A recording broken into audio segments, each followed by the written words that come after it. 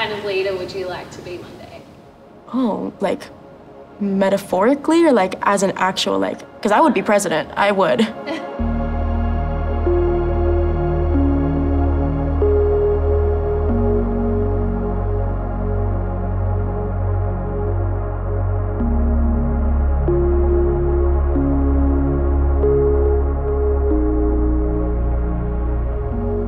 Apple, take one, common mark.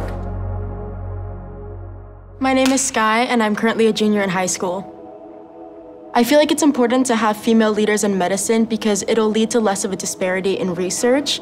My younger sister was misdiagnosed, and they refused to give her a diagnosis of a condition she clearly had because the research was so skewed towards young boys when it presented itself differently in young girls. And I feel like if we had more women leaders, then they'd be able to advocate for women to be researched because it's not only that medical diagnosis that my sister needed, but it's also so many other things. Okay, hello, hi. Hi, I'm Skye, nice to meet you. Nice to meet you. So what aspects of STEM interest you now?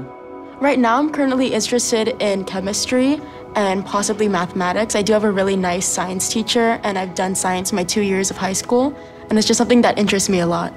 What do you think about the future of the STEM field with women like me who are wanting to enter it? Are you confident? I think it's really exciting. One of my social media algorithms is that it does show me women in science, like astronauts and like swamp biologists and like geologists. And so for young women who are coming into STEM, I think it's a very exciting time.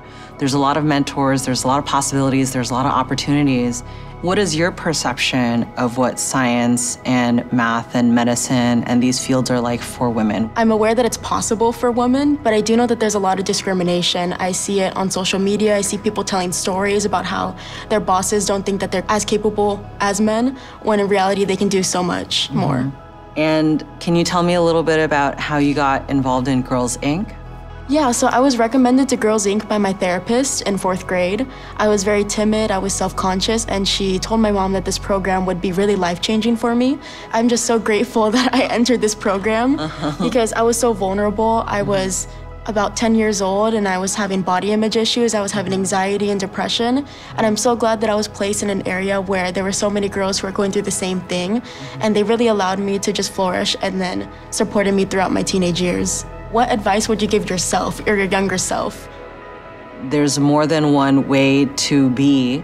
You know, I came from a really traditional Chinese family. I thought there was one way to dress, one way to be as a woman, and to know that I don't have to be any of these things, I can just be myself, probably would have helped me more when I was younger. One of my colleagues was saying, like, you know, we don't want to be treated equally because what if we're better? Then I want to be treated the way that I'm worth, you know? Exactly. Yeah. Thank you so much. It was so nice to talk to you. Thank you, Dr. Chen. I'm really excited for your future, yeah.